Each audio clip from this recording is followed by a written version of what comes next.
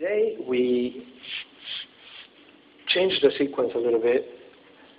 Since we had such a powerful group of practitioners, I wanted to explore some of our more powerful techniques.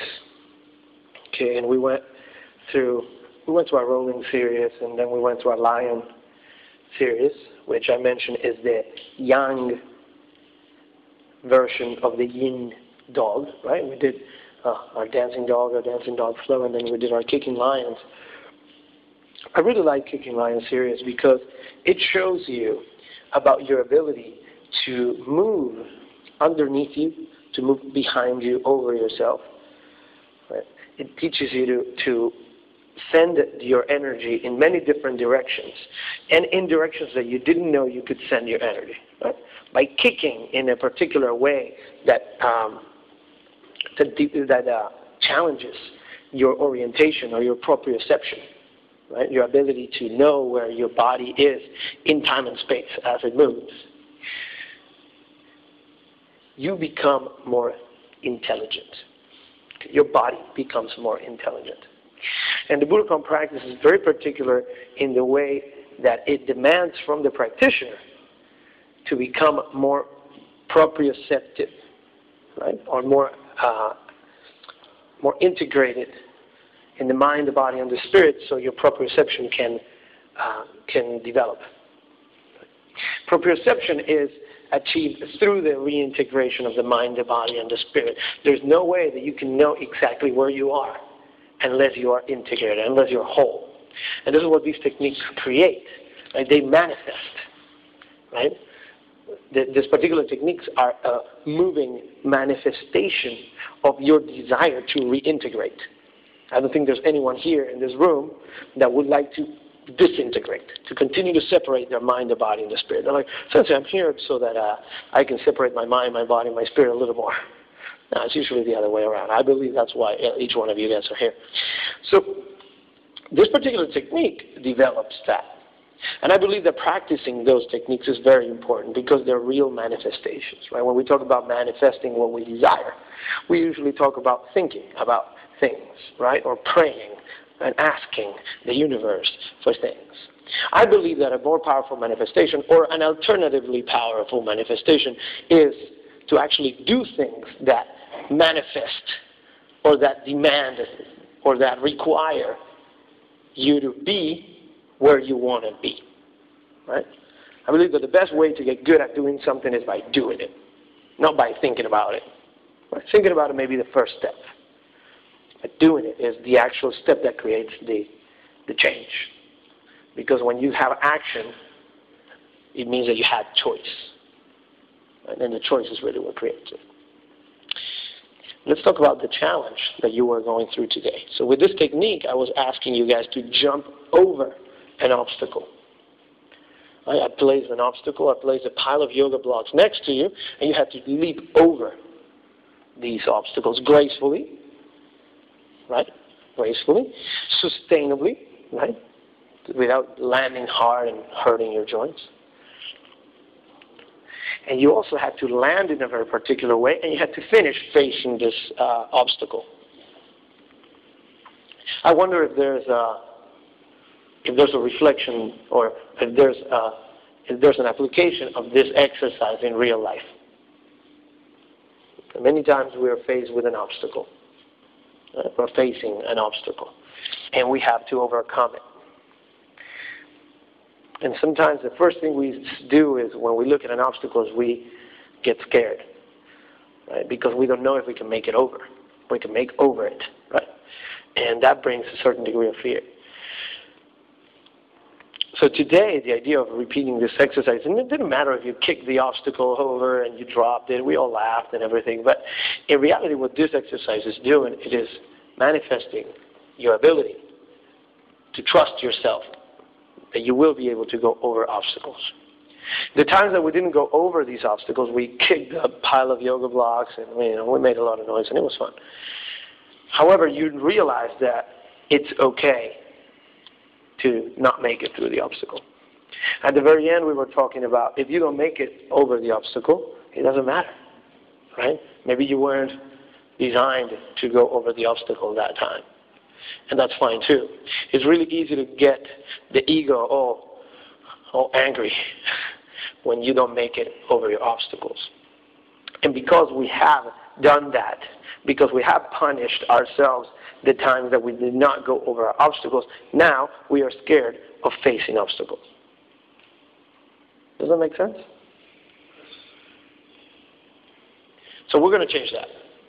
We're going to celebrate every time we bump against an obstacle. Every time we see an obstacle, we're going to be like, all right, obstacle, challenge. I'm going to go over that, or through that, or I'm going to hit myself on that. But I'm going to be cool with whatever happens. I'm going to give it everything I have so that I can clear that obstacle.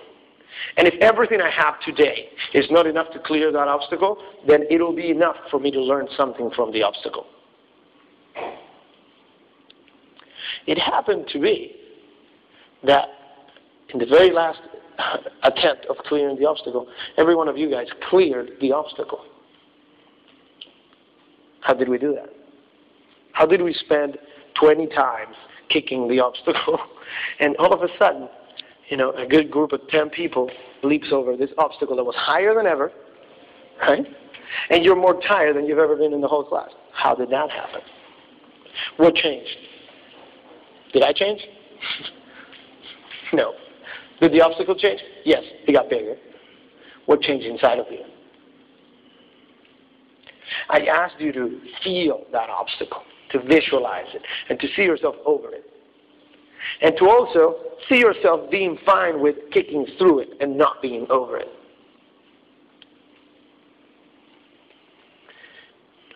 Once you lose the fear of what's on the other side of the obstacle, once you become curious to know what is on the other side of the obstacle, you become lighter. Fear is very heavy. Fear is very heavy.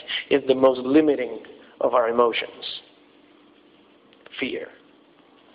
When you live free from fear, or fearless, you become lighter. And it becomes easier for you to navigate through obstacles. So just like you did today, next time you face an obstacle, feel it. Feel it. And be okay with not going over it. But by no means be okay with being scared of it. Fear is not for you guys. That's why you train. That's why you train. Because one day you decided to stop being fearful of how good you could be, how awesome you could be, how powerful you can be, how flexible, how strong, how agile, how integrated you could be. The day you lost that fear is the day you started training. And because you remain fearless of it, you remain trained.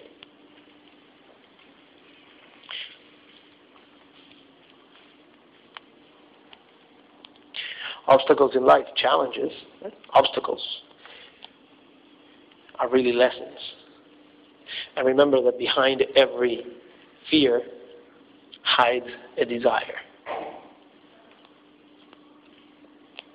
Remember that the way that you do anything is the way that you do everything.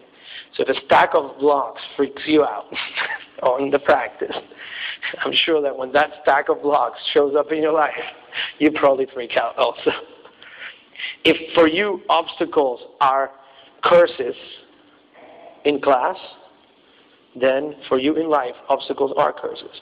If for you obstacles, challenges are motivational, if they help you motivate yourself to be the best you can be on your practice, that's probably the case in life. The way you do anything is the way you do everything. And the reason why you practice is so that you can change the things that you would like to do better, so that you can do everything like that. So keep using that mat as the shiniest of mirrors to learn from your practice what your limitations are, what your challenges are, and how you are responding to them. Or if you're just simply reacting by being scared. And wherever you are today, like if an obstacle freaks you out and scares you to death, that's cool. That's totally cool. Is it serving you? Do you choose to continue to engage in that? And if obstacles motivate you, and you're like, oh yeah, I can go through anything. Okay, is that serving you, right? Because sometimes we're not even conscious of that, and we're like, yeah, I can go through anything, and you end up hurting yourself, hurting others. So the idea is to develop a certain degree of awareness, where you really know yourself. When you know your limitations and you're willing to go past them. However, you're so aware that you will remain graceful, agile, and sustainable.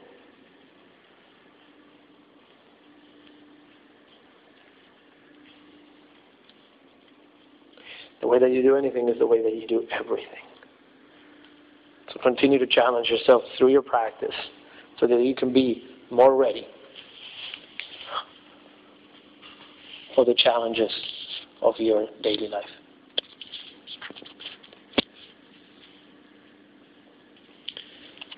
Very good work today, guys. Let's blink the eyes open. Let's bow out of class the same way we bowed in. Right hand goes to the ground, followed by the left. As we bow, we say, yes. It's patience. Rising, right hand first, followed by the left. Bring the hands together, look around, celebrate the presence of all these people that helped you today, and say namaste. Namaste. The light within me, celebrate the beautiful light within you. All right, congratulations, guys. Good work. Woo, you survived.